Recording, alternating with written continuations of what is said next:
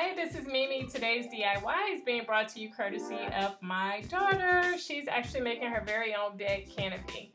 To make the canopy, you will need a medium quilting loop, you'll need ribbon, you will need a hook to actually hang it from the ceiling, and you will need sheer curtains. You can grab sheer curtains anywhere, but I got these at a great deal from IKEA. They were 2 in a pack for $4.99.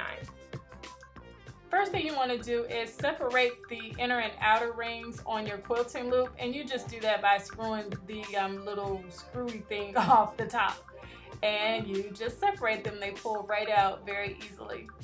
So to make your life easier, you definitely want to straighten your curtains all the way out before you attempt to put them onto the ring.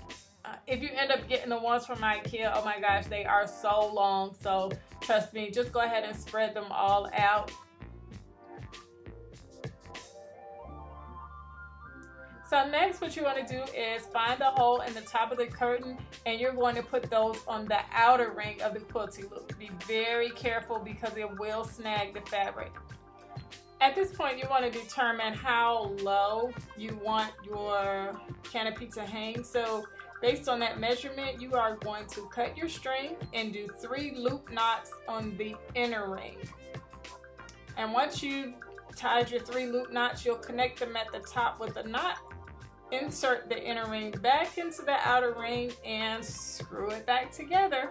At that point, you're ready to hang it. I would say make sure you use an anchor, like a drywall anchor, if you can't use the stud, to make sure that it stays up there.